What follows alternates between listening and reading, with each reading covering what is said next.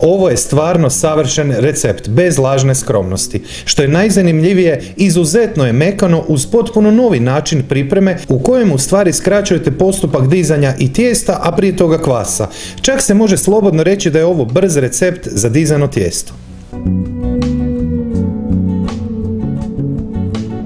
U ovom receptu možete koristiti standardni paketić od 7 grama suhog digo kvasca ili koristite pola kocke svježeg digo kvasca, znači stavite svježeg oko 20 grama. 10 grama šećera,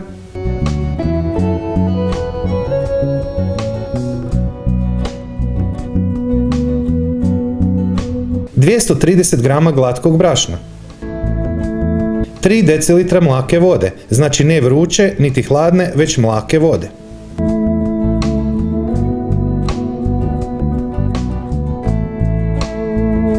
Dobro promiješati i ostaviti čak 25 minuta na sobnoj temperaturi.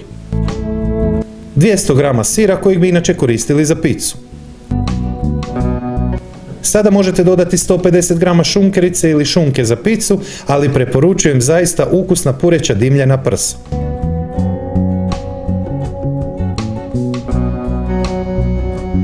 Mliječni namaz, 70 grama, standardno pakiranje. Malo papra, opcija ako imate malo muškatnog oraščića. Prstohvat origana,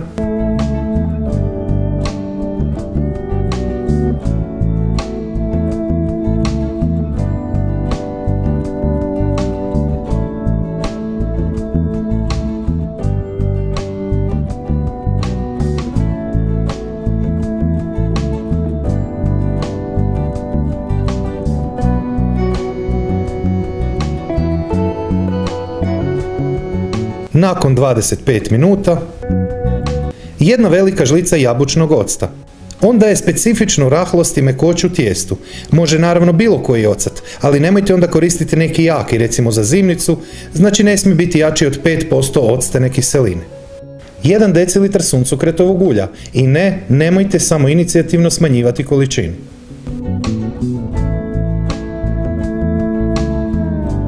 Dodatnih 300 grama istog brašna,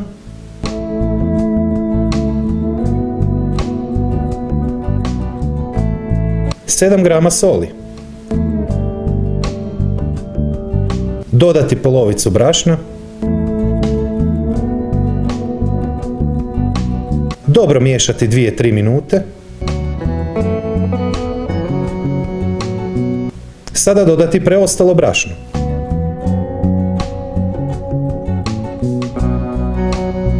Umjesiti tijesto preklapanjem sve dok ne potrošite sve brašno i ne umjesite loptu tijesta. Sada dodati na podlogu još 20 grama istog brašna kako bi ukupna količina brašna koju ste koristili u receptu iznosila 550 grama sveukupno.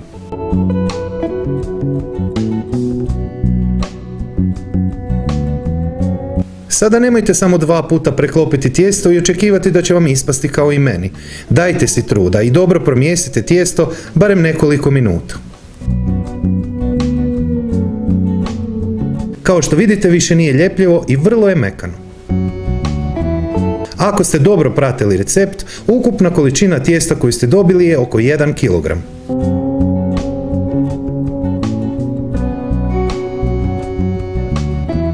Podijeliti na 8 jednakih dijelova.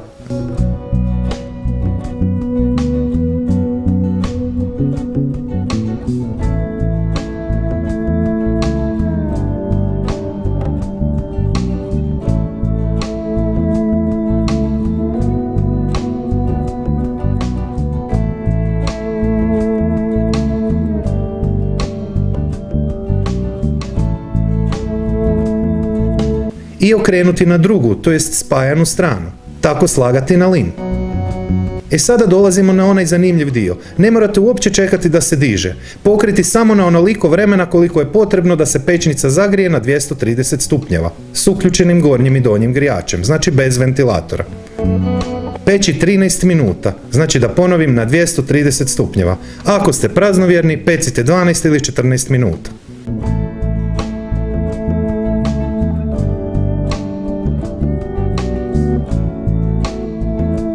Premazati s malo ulja, Obavezno prije konzumacije pokušajte izdržati i ostavite 5 minuta da tako stoje na sobnoj temperaturi i da omekšaju.